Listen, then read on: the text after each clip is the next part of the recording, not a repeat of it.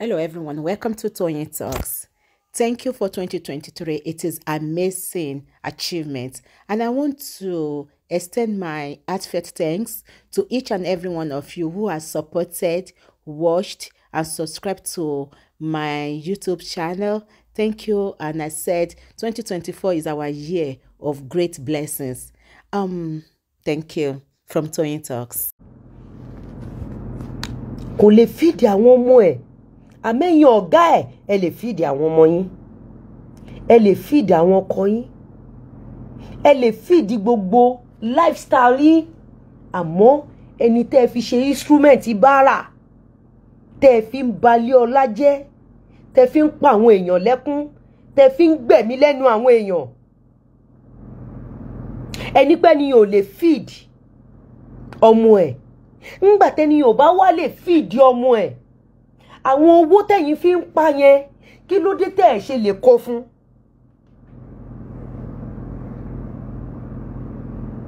Kí ló dé tẹ́ ẹ ṣe lè kó fún?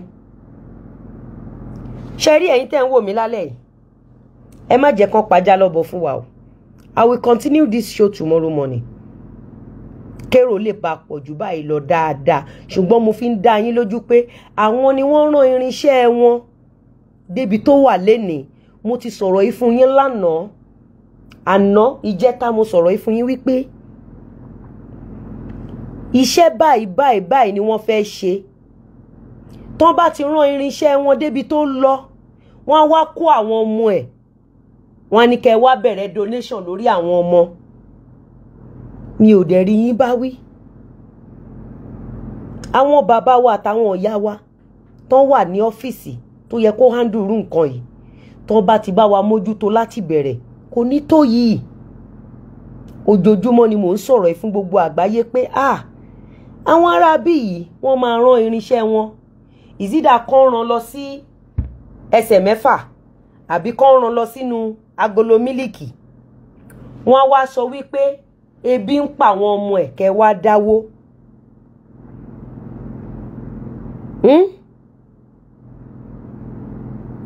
Ebi ń pa àwọn ọmọ ẹ̀ nígbà tẹ́yin mọ̀ pé kò lè bọ́ àwọn ọmọ ẹ̀ kí lẹ fi tọrọ báárà fún ọdún 4 fún. Kí ló dé tẹ́yin ṣe ná owó ẹ̀? Kí ló dé tẹ́ ṣe ná owó ẹ̀? Mo fẹ́ kẹ́yin Abiyamo mọ̀ wípé Mr. Lawal ti go through a lot. Wọ́n ti torture ọmọ yẹn emotionally, psychologically, physically, spiritually. Wọ́n ti ṣe unthinkable things fún máa yẹn. Mo sọ fún yín rí. Máa yẹn ti kúrò nínú ilé tábàkà lẹ́ẹ̀mejì lẹ́ẹ̀mẹ́ta. Ààrẹ Chief Lawal wọ́n ti kúrò nínú ilé rí láì wọ bàtà. Tó jẹ́ wípé àìmọye ìgbà ni Mr. Lawal ti fẹ́ commit suicide. Àìmọye ìgbà. Ṣé torúkọ tán bàjẹ́? Àbí ti business tán bàjẹ́? Àbí gbogbo ohun tá a fayé wa ṣiṣẹ́ fún tí wọ́n bàjẹ́ fúnra wọn láì ṣàwa?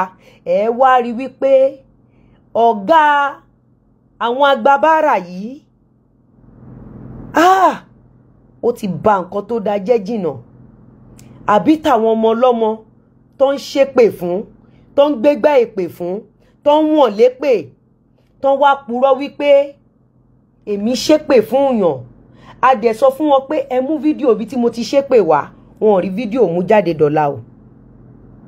Àmọ́ wọ́n wá sásá bẹ́ẹ̀ kẹ́ lè bá mọ ohun tí àwọn ọmọ yìí ti ṣe láti fi já ọ̀pọ̀lọpọ̀ ọmọ ológo bọ́ nílẹ̀ Yorùbá.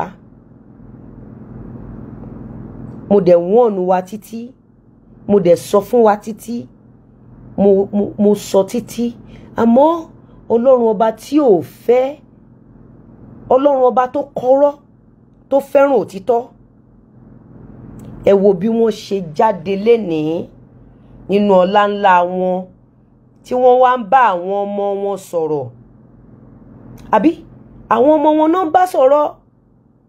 Àbí àwọn ọmọ wọn tán máa ṣéyàn gan gbọ́dọ̀ sọ̀rọ̀ bẹ́ẹ̀ yẹn sí odidi àwọn agbófinró ilẹ̀ Yorùbá àbí Nàìjíríà. ọmọ téèyàn bí gan èèyàn gbọ́dọ̀ bá sọ̀rọ̀ bẹ́ẹ̀. Ẹ rí confidence nínú ọkàn wọn, ẹ rí pé iṣẹ́ tó ń ṣe yẹn wọ́n ti gbilẹ̀ nínú ẹ̀, wọ́n ti gba master degree nínú iṣẹ́ yẹn. Ẹ wá wò ó dá tẹ́ bá ní pé Mr. Lawal ló lọ́mọ, ẹ jẹ́ ká mú ìwé ẹ̀rí jáde fún gbogbo àgbáyé. Wọ́n nírọ́ o, bẹ́ẹ̀ ni wọ́n sọ pé àfìgbà táwọn bá pa ọ̀tá máa yẹn sẹ̀, àfi tọ́ta tèmi náà bá kú sẹ̀, àfi tí ọ̀tá ọmọ wa bá kú sẹ̀. Gbogbo yín ṣáà rí nǹkan tó ń ṣe. Wọ́n ní kẹ́ ẹ jẹ́ ẹ ló ń korò, wọ́n ní kẹ́ ẹ gbé sọnù ẹlẹ́ran wà ń bẹ̀. Kò wá ń ṣe wípé ebi nìkan ló ń pa yín. Ẹ wá ń bà tèèyàn jẹ́, ẹ mú àwọn èèyàn wálẹ̀, ẹ pa àwọn èèyàn, ẹ tún wá fi òkú wọn tọrọ bárà. Ẹ̀dá tó bá wo fídíò èní, ó yẹ kẹ́ ẹ jókòó kẹ́ lọ imaginalize bí wọ́n ṣe pa Mohbad. Nǹkan tó ṣẹlẹ̀ lénìí, tó ṣẹlẹ̀ ní alẹ́ àná yẹn, àbí àná àbẹ́ni dẹ̀ ni, èmi ó fún mi ní clearer picture ikú tó pa Mohbad. Ẹ gbádùn mi, ẹ gbádùn mi. These are people tí wọ́n ń gba millions, tí wọ́n at least kíní tí àwọn ọlọ́pàá ṣe recently wọ́n ní wọ́n pa 30 million per month. Ẹ̀yin tẹ́ ń pa 30 million per month, ẹ̀yin lẹ wá sọ pé kí àwọn èèyàn wá dáwó lọ́yà fún ọmọ tó jẹ́ pé ẹ̀yin lẹ rí gbẹ̀yìn.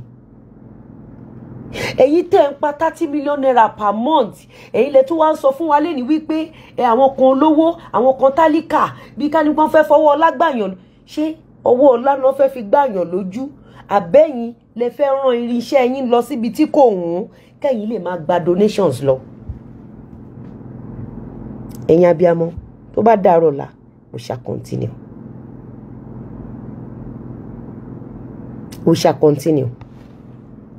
Tó bá dàrọ̀ la gbogbo nǹkan tó dẹ̀ sọ pátá la máa gbé wá, tá máa review, tá máa reanalyze. Gbogbo bá ń jẹ́ ti ọ̀run, gbogbo ohun tí wọ́n sọ pátá la máa gbé wá, la máa review láì béèbú láì jà. A máa review ẹ̀, a máa review ẹ̀.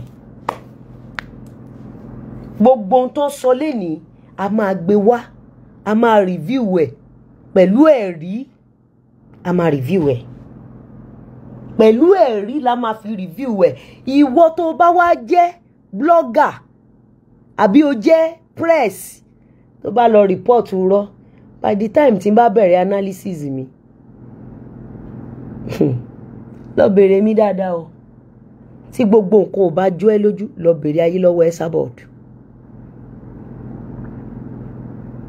Ó ti yé, èmi ò kí ń sọ̀rọ̀ láì má mú receipt síta. And tó bá wo show kan bóyá kinní kan post ti ẹni, mo dìídì list àwọn kankan. Ìwọ journalist tó fẹ́ lọ bá wọn dá sí, lọ wo post mi ní ìjẹta. Mo list àwọn nǹkan tí mo ní pé kí n ríṣẹ́ wọn provide. As a journalist, if you cannot provide evidence of everything tí mo post yẹn, má dá sí o. Your credibility ló fi ń jẹun o. Stay away. Má ní mi sọ fún ẹ o. Èmi máa sọ òtítọ́ o. Má ní mi sọ fún ẹ o. Ẹ ti rí bí wọ́n ṣe ń sọ̀rọ̀ sí àwọn agbófinró, ẹ rí bọ́n ṣe ń pè wọ́n lórúkọ, ẹ rí bọ́n ṣe ń ṣe wọ́n bí ká ní wípé bí èèyàn bá báyàn sùn gan tó fún yàn lóbò, disrespect yín ò gbọ́dọ̀ tó yẹn. Tó bá ń dóyàn, disrespect yín ò gbọ́dọ̀ tó yẹn. Tó bá yẹ pé wọ́n gan ló ń bọ́ àwọn ọlọ́pàá Nàìjíríà, disrespect yín ò gbọ́dọ̀ tó yẹn. Tó bá jẹ́ pé ìwọ ló fún àwọn ọlọ́pàá Nàìjíríà ní ẹ̀mí tán fi ń mí, disrespect yín ò gbọ́dọ̀ tó yẹn láyéláyé. Tó bá wá jẹ́ pé òbò náà lẹ gbé sílẹ̀, faná sóbò yẹn. Disrespect yẹn ti pọ̀. Disrespect yẹn tí n bá máa analyse in future, tí n bá go deeper, tí n bá wá analyze video yẹn, tí n bá wọnú ẹ̀ lọ, that disrespect. Tá bá rí agbófinró kan àbẹ́yàn kan tó bá jẹ́ pé ó bá yín ní nǹkan kan ṣe pọ̀ tẹ́lẹ̀, ọjọ́ ẹ̀ lójú wọn máa là. Wọ́n ṣe death certificate o, ẹ má gbàgbé o, wọ́n ṣe death certificate. Wọ́n ṣe death certificate. Ìwọ journalist, Punch, Vanguard, The Nation, BBC Yorùbá àbí Pidgin, I am warning your mama now.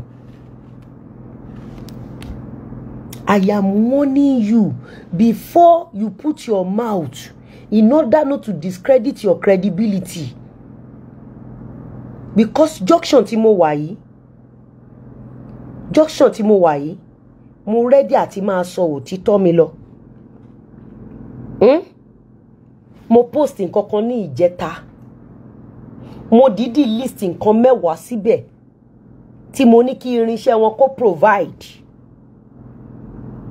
Go and get that list and make sure you have receipt of those 10 listed things. If you don't have it, 10 péré nìyẹn, and we have over 100. Over 100 wo? Jẹ́ kí n má sọ̀rọ̀ jù. Document wà o. Èmi ò kí ń bá yín ṣe kíní tẹ́ máa ń ṣe yẹn o. Ṣùgbọ́n gbogbo àwa abiyamọ tẹ́ bá bímọ ọkùnrin, tẹ́ fẹ́ kọ́ ọmọ yín lọ àlùyọ láyé, mo fẹ́ kẹ́ rántí Mr. Lawal nínú àdúrà yín kẹ́ tó sùn léni. Èyí tó bá lè fomi ojú ṣàdúrà fún Mr. Lawal. Èyí tó bá ní agbára kan àbí nǹkan kan tó bá lè ṣàdúrà fún Mr. Lawal. Mr. Lawal ló gbọ́dọ̀ kú. Kò kí ń ṣe nítorí pé wọ́n jọ́kọ mi. Bọ̀ bàbá àwọn ọmọ kan ni.